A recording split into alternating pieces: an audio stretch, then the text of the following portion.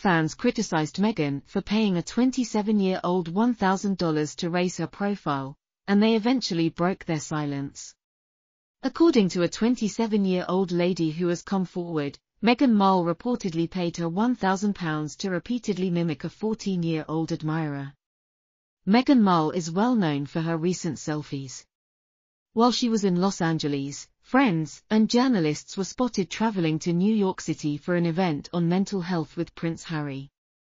The Duchess of Sussex struck up a conversation. On Thursday night, two pals and 42-year-old journalist Jens snapped a selfie with Jen. Sue posted about how excited she was to meet Meghan Markle on her Instagram account. The image was shared the same day that exclusive news of Meghan and Prince Harry's attendance at the World Mental Health Day celebration in New York City broke.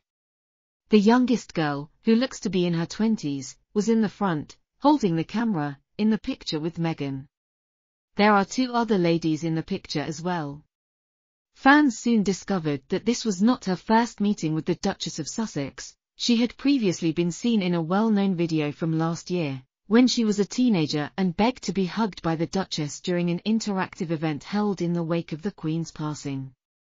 Observers saw that they had striking similarities in their facial characteristics, such as their noses and dental structures, which led them to believe that the meetings were staged.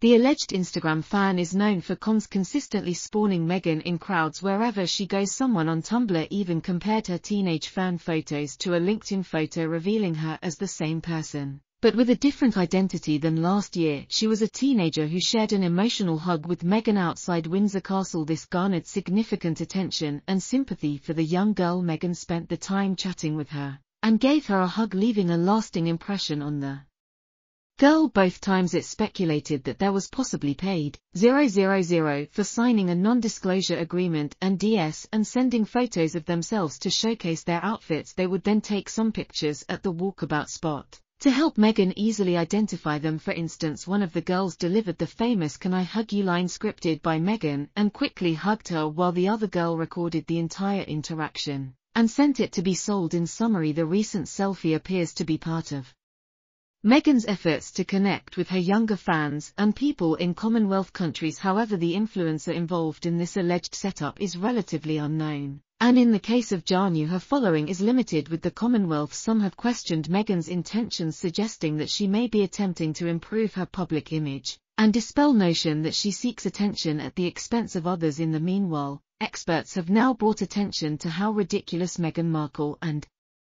Prince Harry are.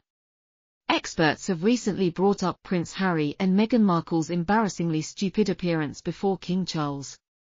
Kingsley Sheffield, the host of the Titty for Daily podcast, revealed all of this in an interview with Sky News Australia.